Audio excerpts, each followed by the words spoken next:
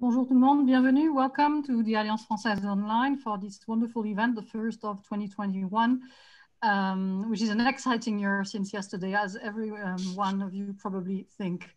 I want to, before I introduce our distinguished speakers, I would like to take this moment, this opportunity to recognize a couple of you who are here today, including former librarian Brigitte Pichot of Alliance Française, and teachers Bassima as well as Marie-Yasmine, who are here from Alliance Française, and of course also my dear friend François Pfaff from Howard University, whom I can see there, and I'm so glad to see you. So I hope you will enjoy this wonderful event, and I will, without further ado, introduce the speakers. So Dr. Tristan Cabello is a historian of American cultures and politics. His research examines social movements with a focus on the intersection of race, sexuality, and politics. He's currently completing a book on Black Lives Matter and teaches history and critical theory at Johns Hopkins University. For those of you who are familiar with Alliance Française, you may have heard Tristan already quite a few times, as he's already been at Alliance Française in person before COVID to talk about many subjects, and including a fabulous interview with Edouard Louis in the fall of 2019, or spring rather of 2019. Dr. Pap Ndiaye is a historian of US history, specialized in African American history. He also works on the history of sociology of Afro-descendants in France. He holds an MA from the University of Virginia and a PhD from the École des Hautes Études en Sciences Sociales, EHESS, in Paris. Dr. Ndiaye has been a visiting professor at New York University and Northwestern University. He is currently working at the Paris Institute of Political Studies, what we call Sciences Po Paris, on a history of global civil rights in the 20th century. And I will now give the floor to Tristan. Thank you. Hello, everybody. It's a pleasure to be here. It's always a pleasure to see Sarah, Natasha, and all the members of the Alliance Française. And so I guess what I'm going to do first is just to talk about and share a brief history of the Black Lives Matter movement in the US, and talk about a few differences and a few similarities that I see with the Black Lives Matter movement in France. So it's always difficult to talk about Black Lives Matter as a movement because it's not an organized movement to start with. It's actually a very much a decentralized, localized movement with different chapters throughout the US. And the movement started actually as a hashtag. Right after George Zimmerman in 2012, the murder of Trayvon Martin, was acquitted. And so it started as a hashtag on Twitter and gained popularity with following the death of Michael Roman Ferguson and then Eric Garner in New York City.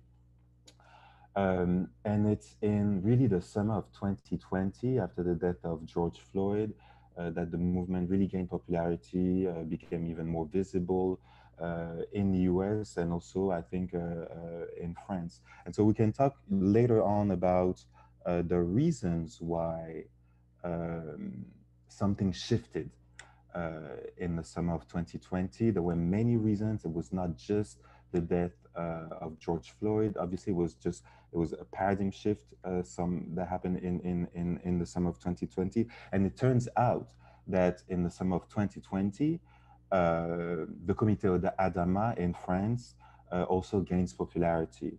And there's a lot of demonstration at the same time that there are many demonstrations in the US, in DC, New York, and Chicago, and in Portland. Right after the end of the first lockdown, the Comité Adama actually manages to organize a huge demonstration next to the Court Appeal Center in Paris to mobilize its members against a decision that was decriminalizing the policemen that were involved in Adama Traoré's death. So I think that really the movement in summer 2020 crystallizes a lot of struggles, both in the US and in France. few similarities between both movements here. The call for direct actions. It's something that's very specific to those movements, and I think something in the direction in which the left, both in America and the US, is moving. In the US, demonstrating is not enough anymore for a lot of Black Lives Matter activists. Actions is what's needed. And so we've seen, you know, several things here. We've seen, for example, the tearing down of statues in the South, because the statues, you know, again, represented the Confederate South, those who are slave owners, et cetera, et cetera. The fact also, second point, the fact also that this is very much an intersectional movement. It was very obvious to see, it was very evident to see in the US in the summer of 2020, the fact that the movement really crystallizes a lot of different movements, Occupy, the Bernie Sanders movement, the Sunrise movement too, all merged into those Black Lives Matter demonstrations that happened in June. And in France, I believe it's also very much the same thing. And it's also, I would say, the use of their use of new media.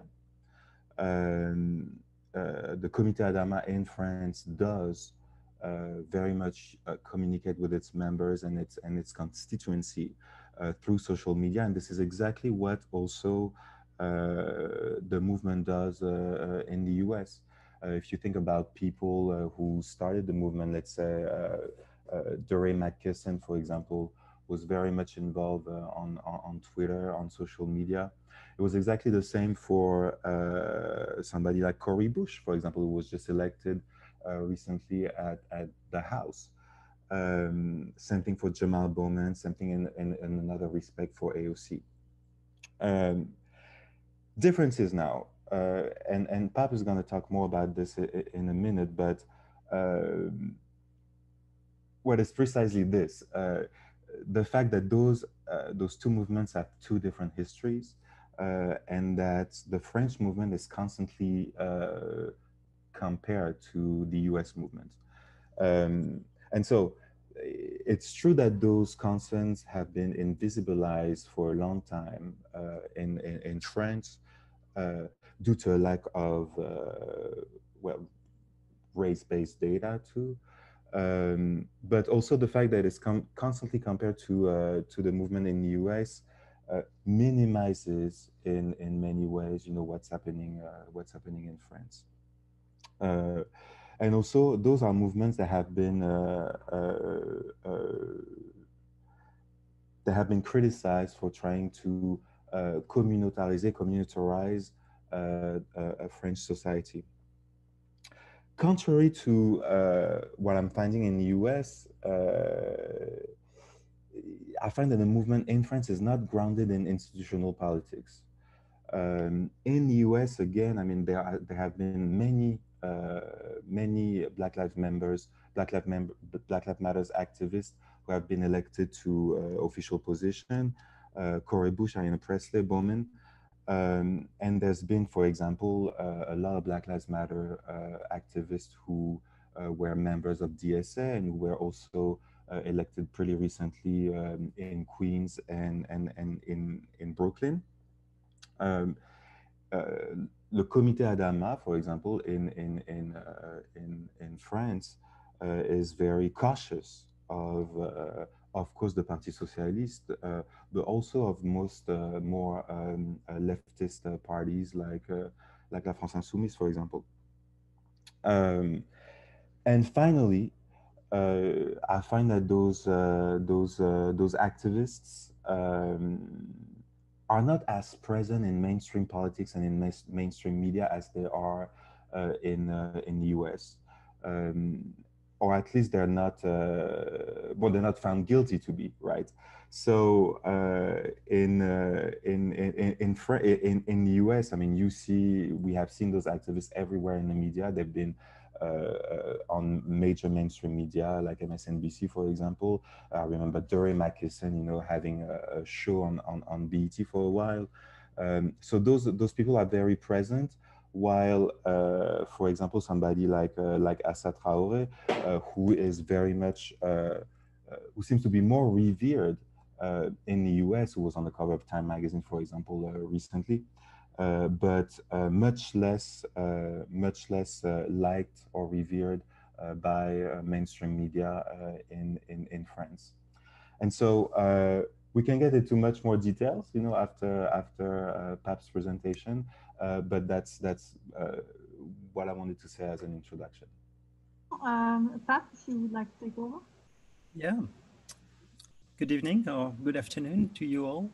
It's a real pleasure to speak and interact with you. I mean, I'm in Paris. It's a little late, but I'm definitely awake tonight to speak to you. And following up on Tristan's point, I want to underline my main idea, which is that there is a long history, a French history of protest against police brutalities, and a history of police brutalities and structural racism within the police in France that needs to be highlighted, so as not to see the recent protest that took place in France, especially in June and July following the murder of George Floyd, as just a spin-off of what happened in the United States. There is a local history of protest that needs to be highlighted, which does not mean that this history is insulated and completely disconnected from an international environment, and especially what happens in the United States. So my first point would be to insist on the fact that the French police has targeted colonial subjects, or targeted colonial subjects, or post-colonial subjects, at least since the 1920s, when the first specific unit, police unit, was created with the specific purpose to target the colonial subjects that lived in metropolitan France. The purpose was to figure out their political activities, whether they had any connection with revolutionary organizations such as the Communist Party, and this specific police unit reported to the police headquarters in Paris, as well as to the Minister of the Colonies. That is also good for historians, of course, since we have the archives of all the colonial groups and that were created in Paris in the 1920s and 1930s, thanks to those police archives. So there is this emergence in the interwar period of specific police units. But the most important moment is that of the Algerian War that really started in the mid-1950s. This is really when the police in France, in metropolitan France, started to use methods that were used in the colonial world. The use of weapons, the use of firearms, the use of lethal violence became common in Paris and in major towns such as Marseille or Lyon by the mid-50s and in the late 50s and early 1960s. Historians have documented how demonstrations taking place in Paris in the late 1950s faced the police brutality in ways which classic demonstrations, for example, the trade unions or even political demonstrations were immune to. The police used weapons, killed demonstrators, such as in the demonstration in the 13th arrondissement in 1958. And of course, there is this notorious demonstration that took place in the fall of 1961, when possibly hundreds of Algerians were killed by the French police and their bodies thrown into the Seine River.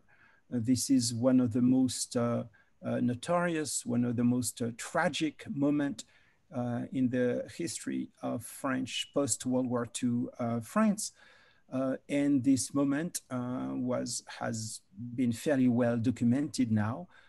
We don't know exactly how many people were killed, but it's obvious that hundreds of people were killed. Bodies were found all the way to the English Channel in the following days.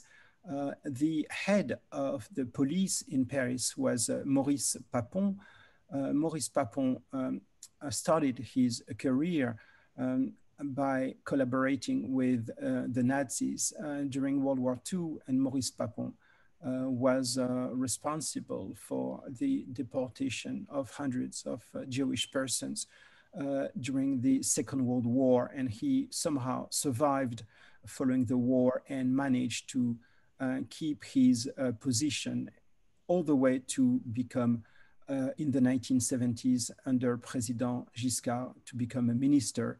And this is when newspapers started to publish papers on his past of collaborator with the Nazis, of course, but also what he did in the early 1960s when he ordered the French police to kill Algerians. This is something I often tell my students.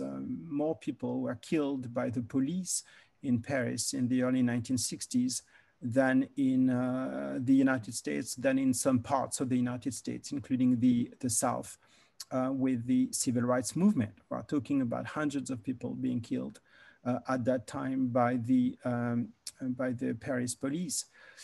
It is also interesting to see that policemen who were stationed in the colonial world were sent back to metropolitan France in the early 60s to use their specific methods, as well as to some colonial or overseas departments, such as Martinique and Guadeloupe, where these policemen also behaved in the most brutal way when, for example, crushing the demonstrations that took place in Martinique in 1959. So we can witness the spread of a massive forms of violence by the police targeting the colonial / post-colonial subjects at that time.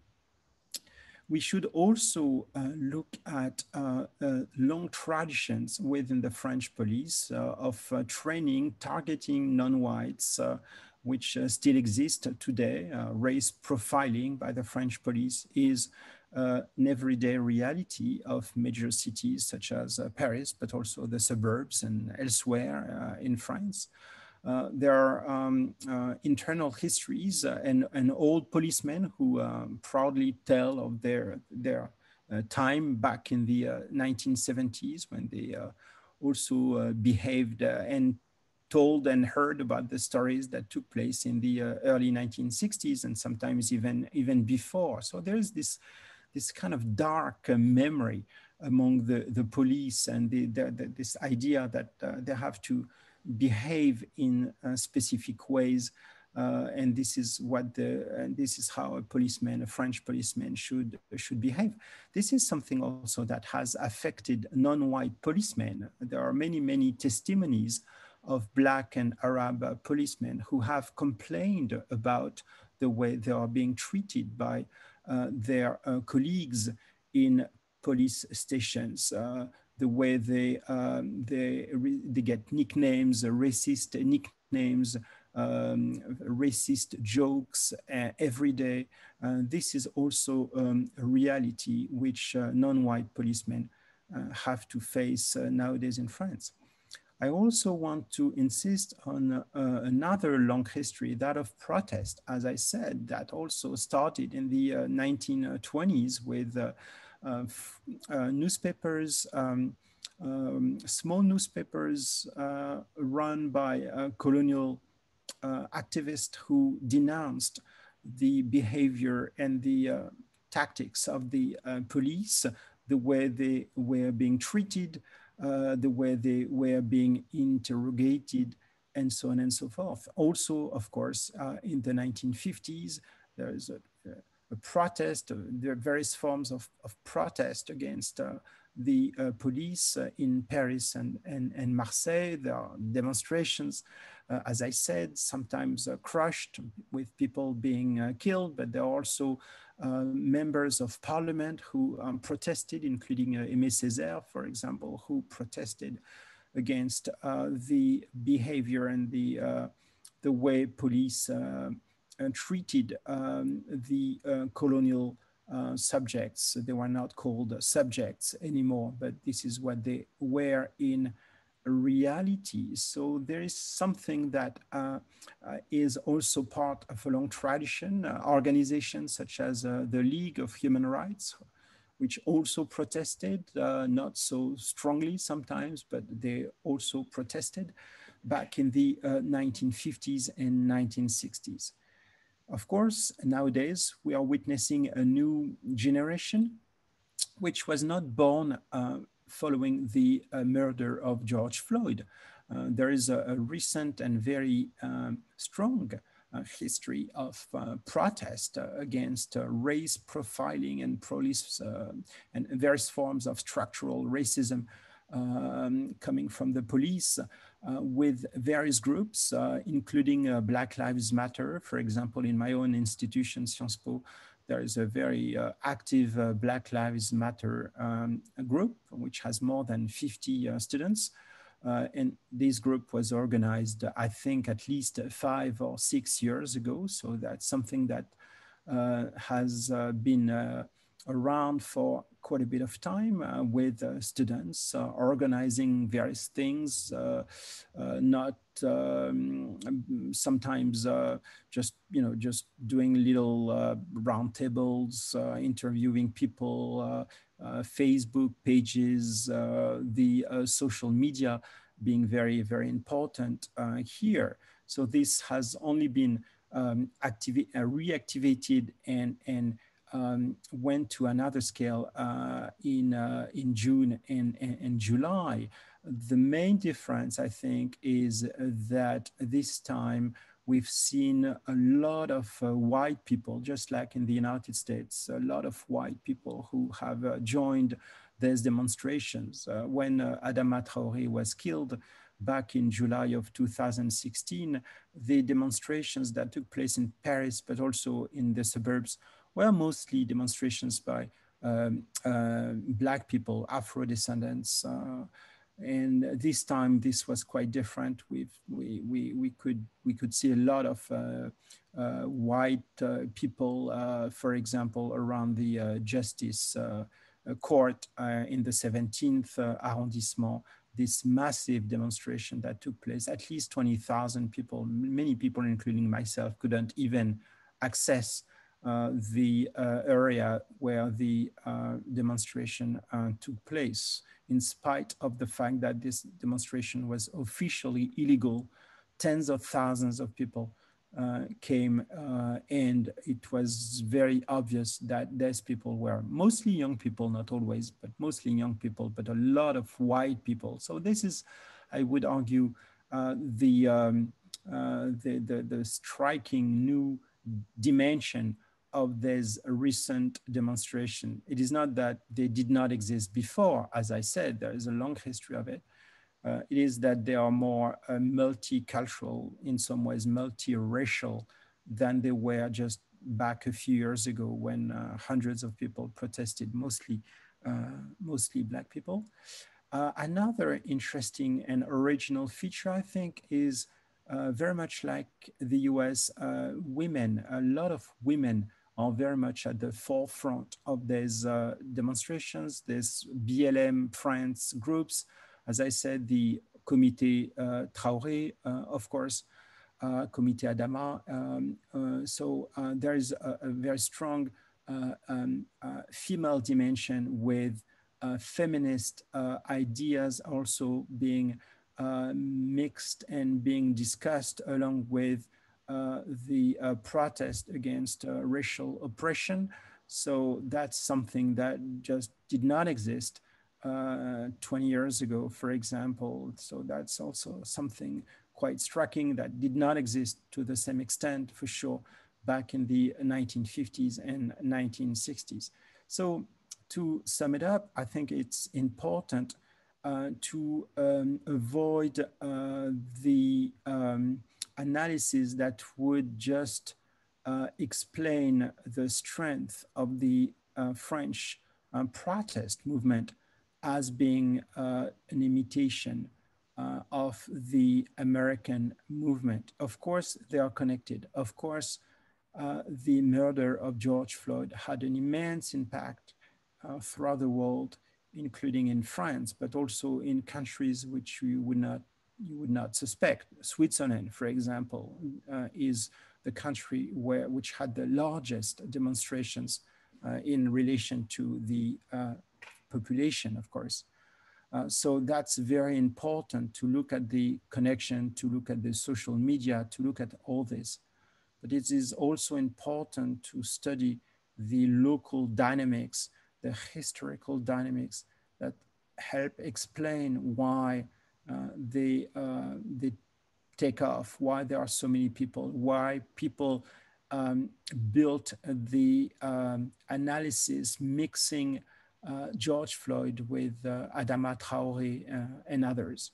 The last point that also struck me was that for the first time, I think, there's demonstrations taking place in Paris, but also elsewhere in France, where both in French and English, you could find a lot of signs with Black Lives Matter, of course, but also signs in English. People would also speak in English. There were discourses, speeches by various people in English, a mix of English and French. So this is something I had never seen before. So that is also a testimony, of course, of the connection and the, I would argue, the international dimension of the movement. There were many also foreign international students, for example, participating in the demonstrations in Paris. So you could hear a lot of languages, people speaking English with various accents,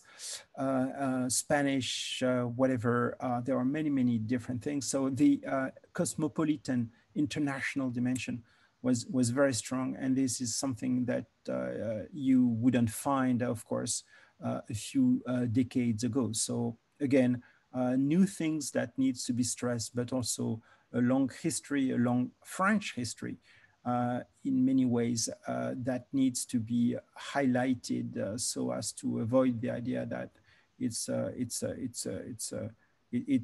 all coming from the United States, of course. Very interesting. Thank you very much, Dr. Ndiaye. I will ask Tristan, because what you just said now was interesting, that there was such an international dimension, and there were signs in multiple languages in France, in English, and then you could hear people speak, English. Of course, in the United States, we would definitely hear people speak Spanish. But I'm going to ask Tristan, did you have that same dimension? Were you aware of the same dimension? Was it in the Black Lives Matter demonstrations in the United States? You think that they had such an international dimension or not? Because people who are not US citizens in the US, if they're arrested demonstrating, they can be banned, from the US. So would you care to comment on that one, Tristan? Yeah, so that's not really what I've seen in the demonstration in the US, because as you said, it is pretty dangerous for somebody who is a foreigner not to demonstrate in the US. However, what I've seen is exactly what Pap has seen in Paris. It's much more of a multiracial, of a multi-generational movement. Women were very much involved. let's not forget also that it was right, and I think this is exactly what happened also in France. It was right after COVID, right after the first lockdown. And so that was right around the time where people did realize that they could die too because of their race. Most people who died the vast majority of people who died in the United States, African American communities were much more impacted by COVID than any others, for example. And so it was just at a moment where all those structural inequalities came to light. And so what we've seen also in Washington, D.C., is indeed, like Pap said, a lot of white people being very much included and very much present. I mean, just right here, around 14th Street, 16th Street, and around the mall, I remember seeing like older white people being in the streets and giving water or just food to the demonstrators. And so that type of thing did happen. It was a much more broader movement, and it was also a much more broader movement, I think, in politics. I think in many ways it synthesized, the remains of the Bernie Sanders movement, the remains of the Occupy movement, the fight for climate change too. It was there was very little violence, contrary to what has been told in the media. It was very telling to see the businesses that were vandalized on Connecticut on 16th Street were not your regular Pap and Moms businesses. It was the banks. It was the banks that were attacked. And so I think that's also very telling about how most of those activists conceptualize their political agenda. And those are really grounded, in the movements that we've seen recently, going back to ACT UP, to Occupy, to the Bernie Sanders movement, that this type of inequalities are structural, that capitalism and racism goes hand in hand. And so what the discourses that was emerging was very much that, racial, social, climate, sexual, gender inequalities are all connected, and you cannot just focus on one in order to solve the other. They have to be solved, or they have to be tackled at the same time. So would you, both of you, this is a question for both of you, and then I will go to what is in the chat, because some people have started entering questions in the chat. However, if I understood well what you both said, and that's why I'm addressing the question to both of you, it seems like the Black Lives Matter activists in the US are having a more of a political life, because they are running for elections and they are being elected. But it seems that it is not the case in France. Or did I get that wrong? Can you both extrapolate? Maybe Pap, you start, and then Tristan take over after. Yeah, I would say that the Black Lives Matter activists in France have a more marginal position from an institutional standpoint than their American counterparts. They do not.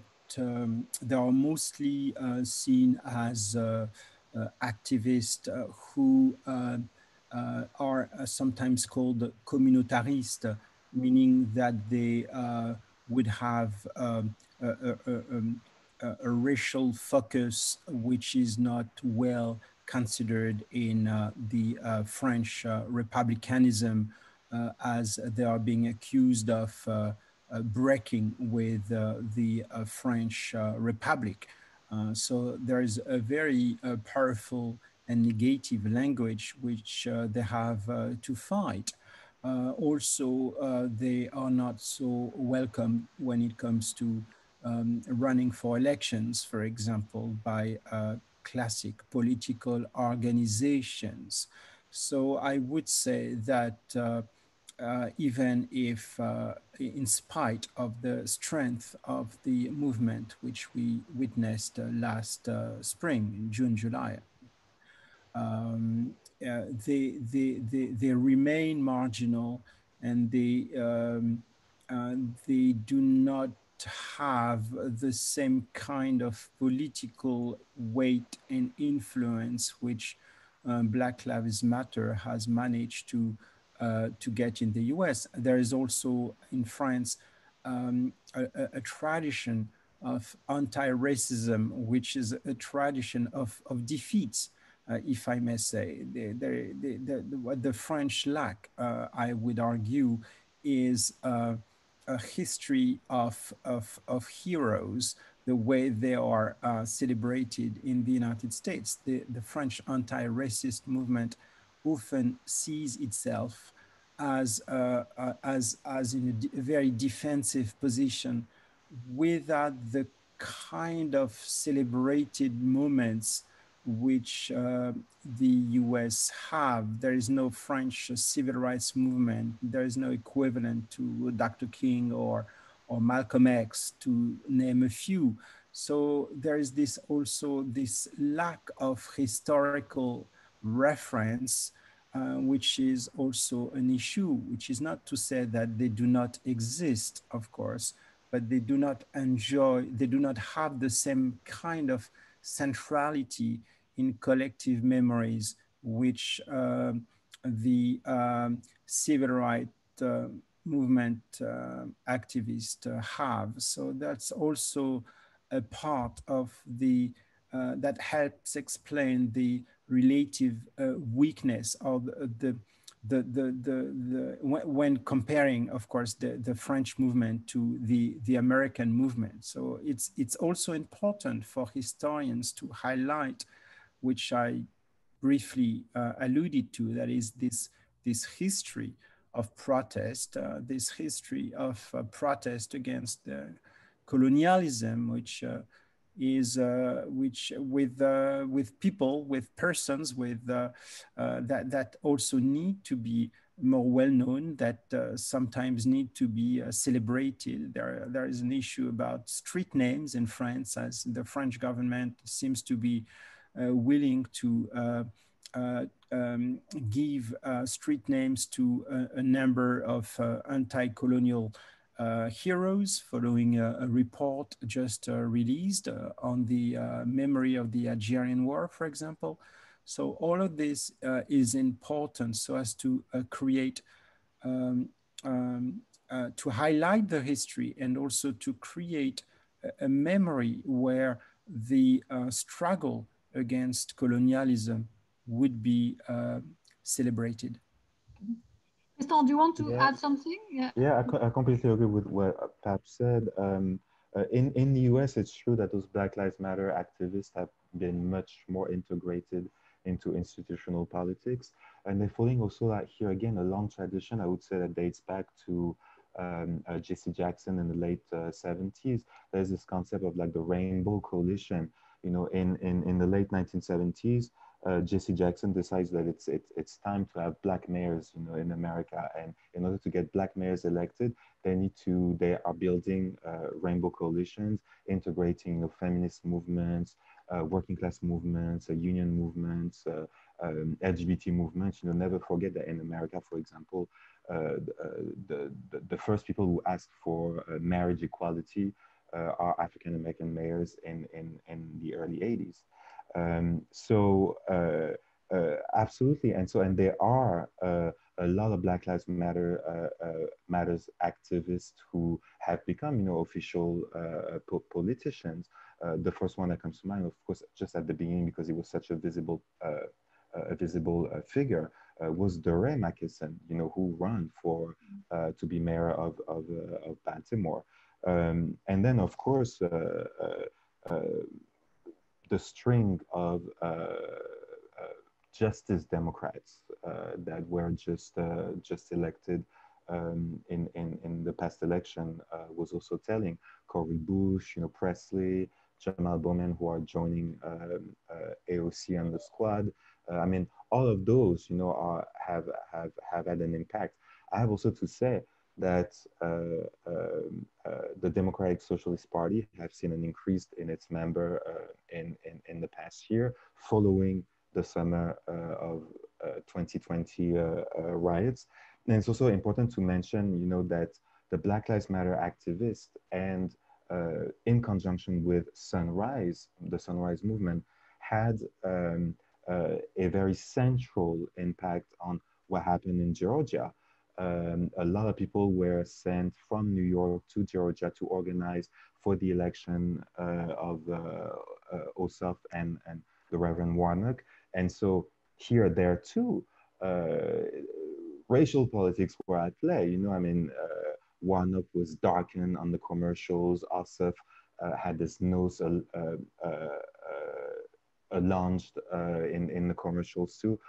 So the Black Lives Matter activists that were involved there also helped creating this movement and eventually getting those two senators elected.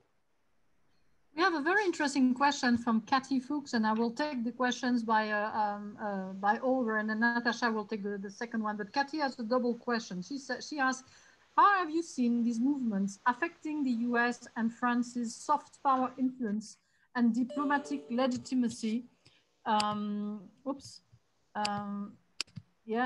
other countries, especially on the African continent? In other words, are these historical structural racial inequality issues impacting American and or French international standing and influence abroad? Yeah, that's a very good question. That reminds me of a long conversation I had with Emmanuel Macron last week. And I was telling him that when Michel Zecler, this black man, was severely beaten by the French police. You may have heard of that. He was just getting in his place, and the police stormed in his studio, and he was beaten, and he was very much injured, and that created a scandal in France, and massive demonstration was organized to protest against police brutalities. So this was back in November. And this triggered a lot of interest, many papers in American newspapers, but also in Africa and elsewhere. I got WhatsApp messages from my cousins in West Africa wondering about what was going on in Paris. So I told the president that this had a clear effect on France and the way France pretends to be at the forefront of human rights. It is impossible to be this country where human rights were born, supposedly, where human rights are proclaimed to be a #1 priority, and in the same time have these horrible images of policemen brutalizing a black man in Paris. This is not something that is a positive thing, and clearly the world, or part of the world, was also looking at the way the French government reacted following what happened in Paris. So it's interesting that the president for the first time spoke of a form of institutional racism or structural racism, when in fact the police trade unions always deny that there is any form of structural racism within the police. So there are things that start to move very slowly, but speaking of structural racism now in France is not as impossible almost as it used to be. It's slowly getting into the conversation, into the standard democratic conversation in France, which was not the case a year ago when you would speak of that. So there are things taking place, and I strongly believe that the image of France, the echoes from all around the world, including from the United States, play a role in the way the government reacted following the beating of this black man in Paris. The Diane question is, can you speak about France's colorblind approach to race relations impacts one of you mentioned there was no race data in France, which dates back to what happened in World War II because of the rounding up of the Jews, when the Jews had to sign up, at the police station during World War II. And after that, that's when France decided not to have any race data. But how can you speak about that? Because the French tend to forget that historical aspect, and they just say they're colorblind. Approach to race relations impacts the French Black Lives Matter movement. It is clear that we do not have the same kind of statistics as the one that exists in the United States or in some European countries such as the United Kingdom.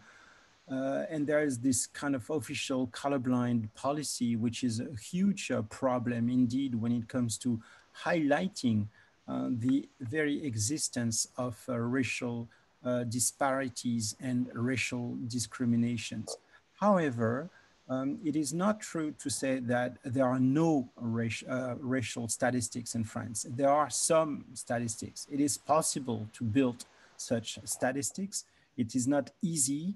It's not as common as in the United States, for sure, but there are some statistics. For example, the CSA, which is this official authority in charge of looking at the French TV, every year publishes statistics related to the French TV, non-whites, blacks, Asians, people of Asian descent, Arab descent, etc., about the fiction and non-fiction programs of the French TV. So that's one example among a few others that show that we're not in a world where these statistics do not exist.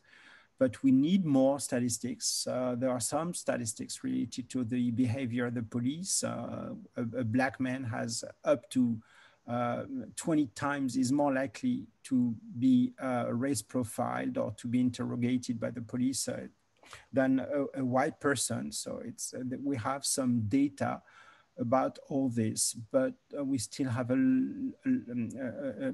lot a lot of road to cover. But clearly things are moving a little, not fast for sure, but they are moving. There's a growing awareness that the standard colorblind discourse has failed to address issues of racial discrimination. But I'm not saying it's a majority of people, but it's a growing awareness. That's how I would put it. And this awareness did not exist 20 years ago when I came back from the United States, back to France, when I settled in Paris. It was almost impossible to speak of racial statistics in France. Now it is possible. So that's a little, that makes me a little optimistic.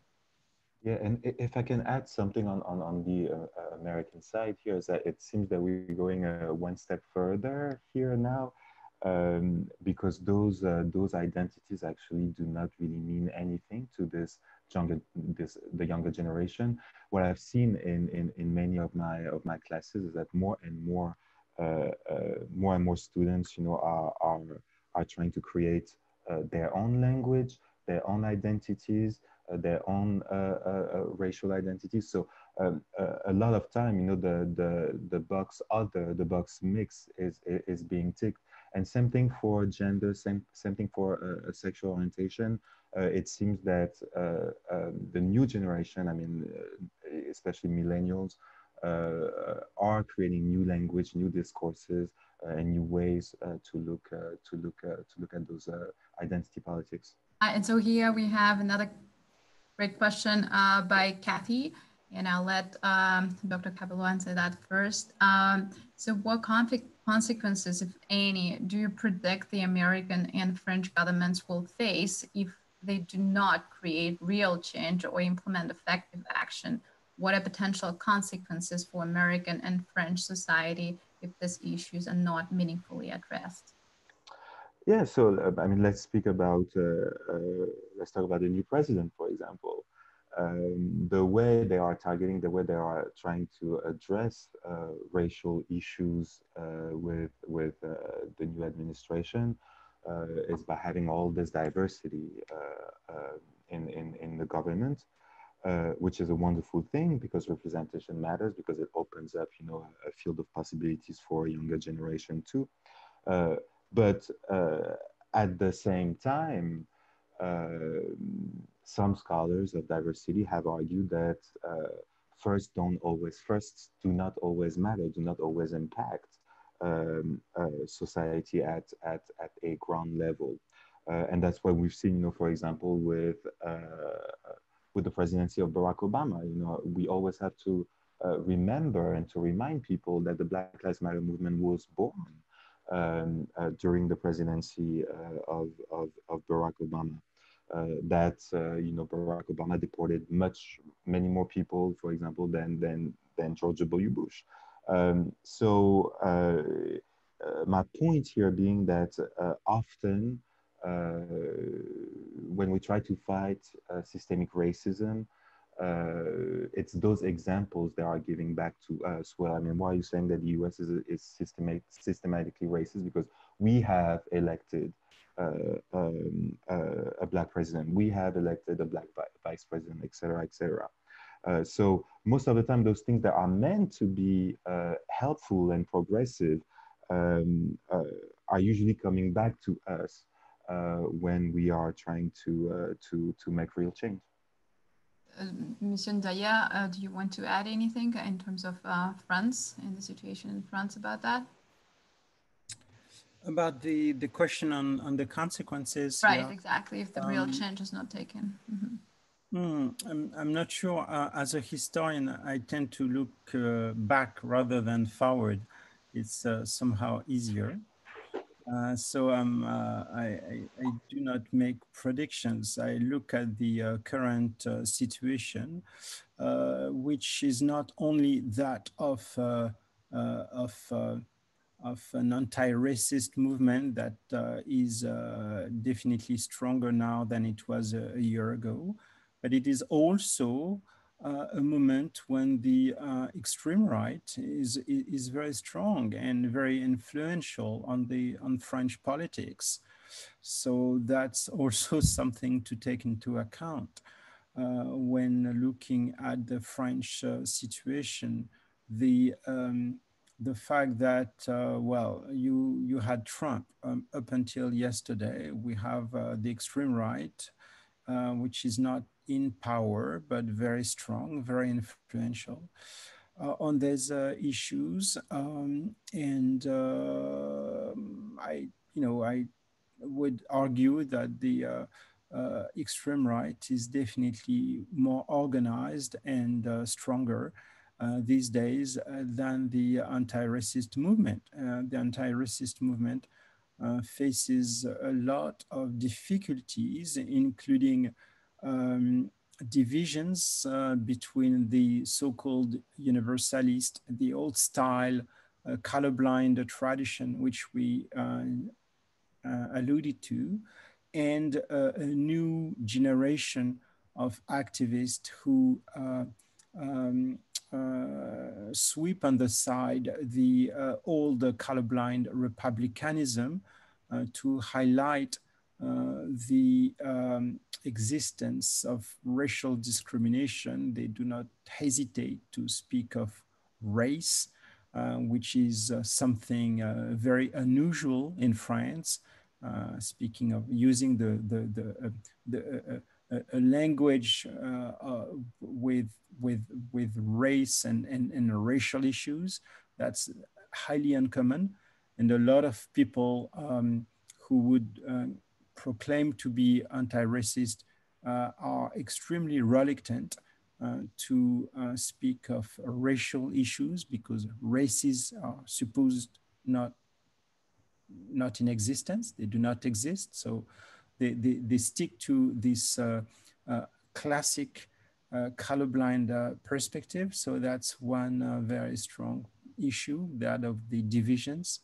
Plus, as I said, the extreme right. So the situation is not perfect, to say the least. And the upcoming presidential election may very well see again the National Front, the extreme right organization, being at the forefront, not winning, but being at the forefront and influencing even more French politics. So we are in a very, very tough situation with a stronger anti-racist movement facing, I would say, an even stronger nationalist, xenophobic, racist movement. Very unhappy of Trump's defeat, for sure, but that remains very strong in this country. We have a couple of more interesting questions, most of them directed at the situation in France, as I guess there is more need to know more about that. Let me just find it. So it was a question from Jacqueline Rose, who's commenting and asking, the first I heard of obvious racial problems in the movement in France were the touche pas mon pote and sauce racism activities, yes. Has either of those lingered and had effects on present movements?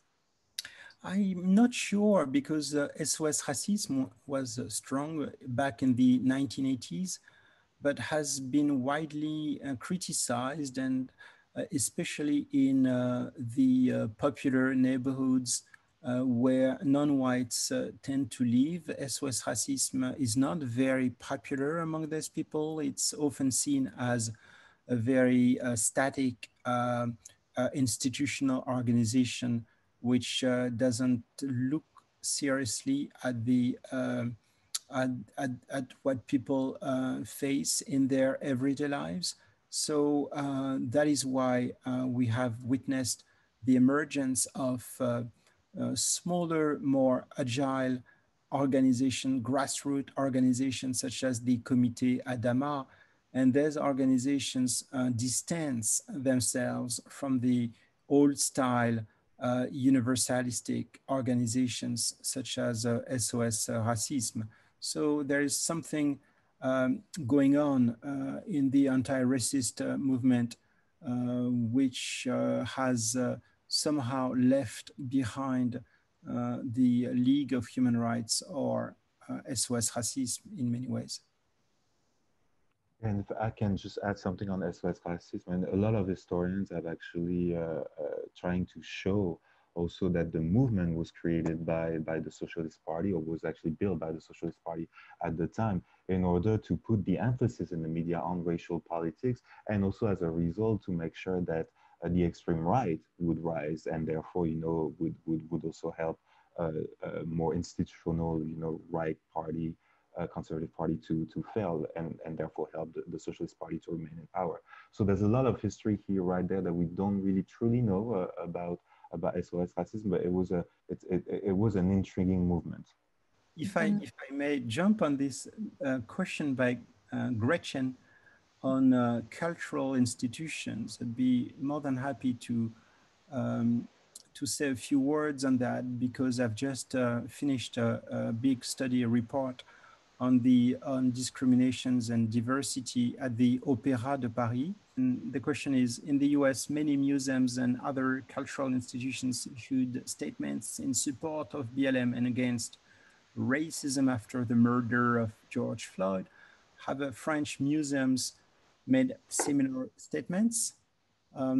So that's really interesting, because many artists, including dancers and musicians at the Opéra de Paris, protested the silence of their institutions during the demonstrations last June.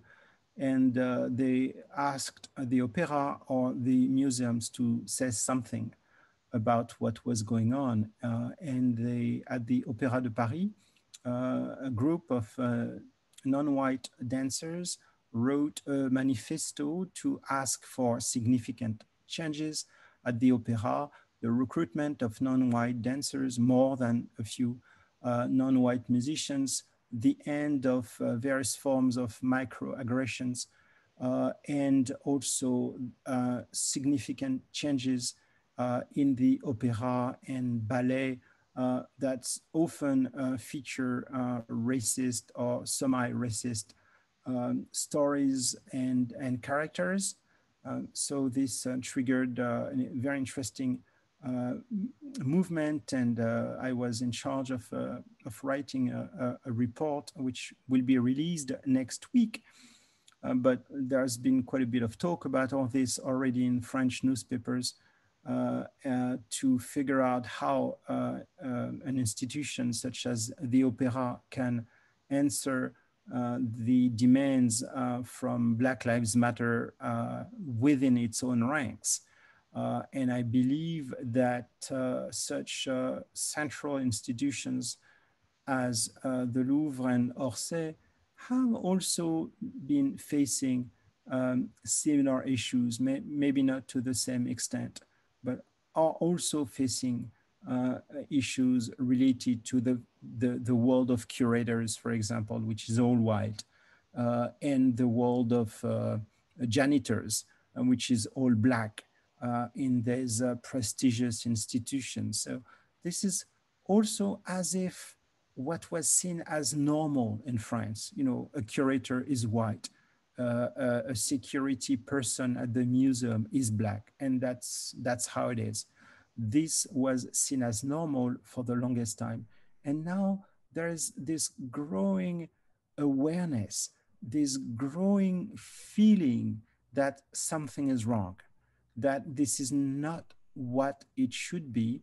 This is not, that it's not because, it is because there are issues related to justice, to racial justice in France. This awareness that things need to change somehow. So of course people, you know, the heads of museum want change at a slow pace. They're not revolutionaries for sure. But I think that a window has opened for a few months. And I believe that that's another positive effect of the massive mobilization that followed the murder of George Floyd.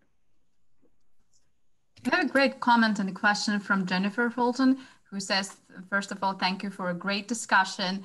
And so she's inquiring into what French language books and authors do you recommend for further insights into both countries' movements. So I can start with that one. In French, Assa Traoré has written actually a book with the philosopher Geoffroy de la Gannerie, and it's called The Combat d'Ama, and I think it summarizes beautifully the issues that concern the history in a very radical way, but excellent. And I think it's very approachable. It's very readable for a non-native speaker too. Monsieur Ndiaye, do you have any recommendations in terms of books published in France on this topic? Jennifer Fulton was asking about any literature to read further on this topic. Yeah, Tristan mentioned a book, which is a great book, of course. There's, when it comes to BLM, and it's not as if there was a ton of books that have come out since last spring. For example, I would recommend articles that have been published since last spring. The best bet, I suppose, would be to send a small bibliography to the Alliance Française, if it's possible, so that you can all find what is available, and it's going to take less time than mentioning all these references. Yes, absolutely. We can prepare that together with you, and I can send it as a follow-up to all the attendees, even to those who probably couldn't attend. Nelson is asking, in which regions in France is the anti-racism movement is strong? I don't know if you can mention a particular region, if it's different. That's a good question. I'm not sure about that. I would basically say the metropolitan areas, the large metropolitan areas are clearly the places where you would find the largest movements because of demography for sure, but also because of the more multiracial population, more diverse population. Paris is an obvious case, of course, but you find Lille and Marseille and Lyon and Bordeaux. Also cities with a large student population. We don't have college towns the way they exist in the US, but there are cities with a huge college population, college student, undergrad student population, such as Rennes, for example, in Brittany. And in fine, if you look at Rennes in Brittany, there were huge demonstrations in June and July, and there's a long tradition of protest and leftist groups in a city such as Rennes. So that's one example among others, and this echoes, of course, what also took place in the United States, the demonstrations that took place in larger cities, but also in smaller towns, including college towns where the students mobilized in ways which the US hadn't experienced since the 1960s and the anti-Vietnam War protest in many ways. Thank you. I guess I will take the last question because it's getting late, especially in France. So Sabine is asking which French party could be considered an ally of the anti-racist movements? It's hard to say. The obvious answer would be parties on the left. The Greens, the Green Party would be fairly in connection with the youth and a number of issues which have surfaced these past few years, as Tristan mentioned, the environmental issues, climate change, of course, the Me Too movement and anti-racism are the three, this kind of political triangle that where the youth is organized and politicized. So I would say that the Green Party would be the party which is more in connection than others. Yeah, that's. Yeah, and if I can just add something to this, a lot of the people that Assa Traoré, which doesn't represent the whole Black Lives Matter movement, of course, Geoffroy de la Gannerie, Didier Rigon, Edouard Louis, are all closely connected to Jean-Luc Mélenchon's party, La France Insoumise, and so that's also one of their allies there. Sure. Well, thank you so much. Thank you for joining us for this very insightful conversation, Dr. Tristan Cabello from Johns Hopkins University and Dr. Pap Ndiaye from Sciences Po, connecting from France, which is very late there right now. Thank you very much. Thank you all for your great questions. And as a reminder, this has been recorded and will be on Alliance Française YouTube channel. Thank you very much again. Have a nice end of your week and see you soon. À bientôt. Thank you. Thank you very much. Bye-bye.